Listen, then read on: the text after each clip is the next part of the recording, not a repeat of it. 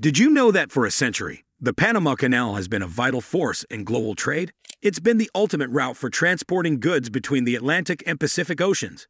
But guess what? Change might be on the horizon. Mexico is on the brink of unveiling its latest endeavor, the Interoceanic Corridor of the Isthmus of Tehuantepec. Quite a mouthful, isn't it? But what exactly is this project, and could it potentially outshine the Panama Canal? The Panama Canal. Before we dive into Mexico's new project, let's talk about the Panama Canal. Along with the Suez Canal, it's one of the most famous man-made waterways in the world. The Panama Canal cuts through a narrow strip of land called an isthmus, which connects North America to South America. This isthmus is 65 kilometers wide, and the canal itself is about the same length. Before the canal was built in 1914, ships faced a tough journey if they wanted to cross from one side to the other. For example, a ship traveling from Europe to California had to sail all the way south to Chile, navigate through the stormy Strait of Magellan, and then sail north again. This journey took months and was dangerous due to storms and strong currents. The United States decided to build the Panama Canal to make this journey much shorter and safer. It took about a decade to build and cost a staggering amount of money. Workers faced extreme heat and difficult conditions, and many lost their lives during construction. The Panama Canal has since become a vital route for global trade, saving ships a significant amount of time and distance. Nowadays, over 10,000 ships use the canal every year, paying the toll for its use. But in 2024, it might face competition from a new project in Mexico.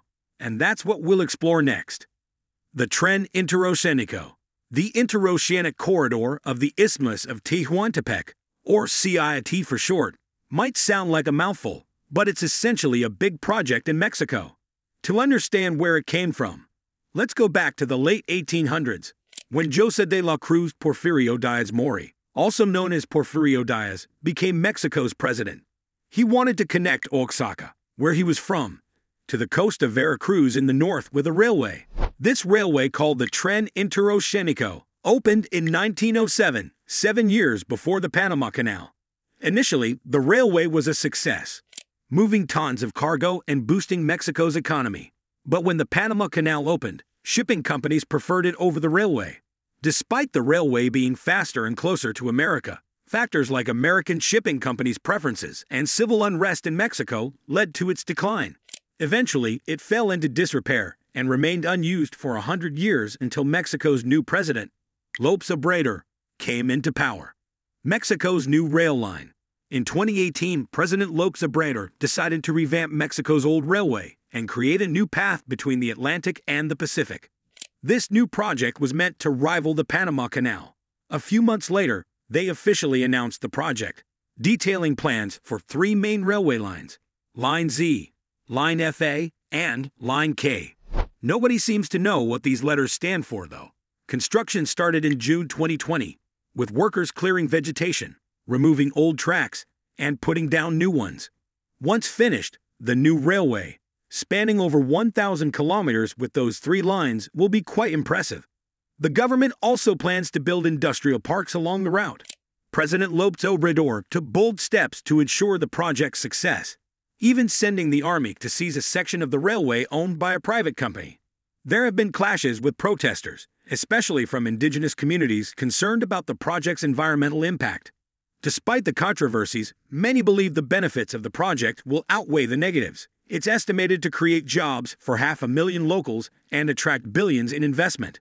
President López Obrador hopes this economic boost will transform the country. Line Z was completed in August 2023, and López Obrador himself rode a train along the route the following month. The journey was quicker than crossing the Panama Canal. Passenger trains started operating from the Atlantic to the Pacific in December 2023, with the other lines expected to finish by the end of 2024. However, there's still work to be done before the railway can be used for international shipping. The ports at both ends of the railway are being upgraded, including the construction of a massive breakwater at the port of Salina Cruz to protect ships from storms. As the project nears completion, the question arises: what impact will it have on international trade?